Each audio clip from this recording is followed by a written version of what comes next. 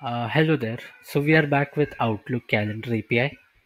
Now we'll check the second option, which is the get free or busy schedules.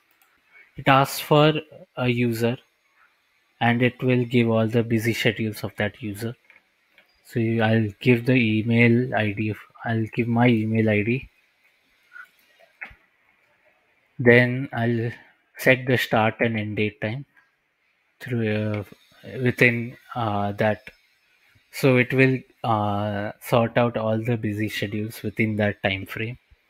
I'll select today's date with 2, then end date will be 2 of tomorrow.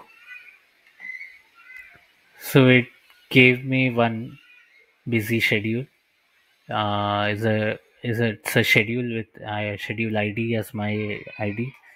Then the subject of that event and that status is busy. So I'll be busy within this time frame. So we'll check how to get the busy schedules. We'll go to design. Then there is this repeating group that we have to select. So here's the repeating group where it uses a API and data source which is called get free or busy schedules, where it asks for access token, then the preferred time zone that you can get from the elements property called current time zone, then list of emails. I have only given one email, but you can give a list of emails by separating them in comma.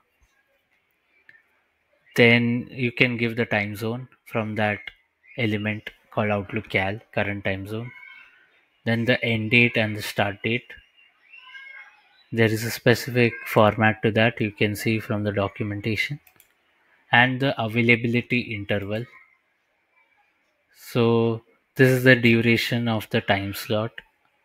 So default value is 30 minutes. Minimum is 5. You can give that. It's an optional value. So yeah, this is how you can use the get free or busy schedules API. Thank you.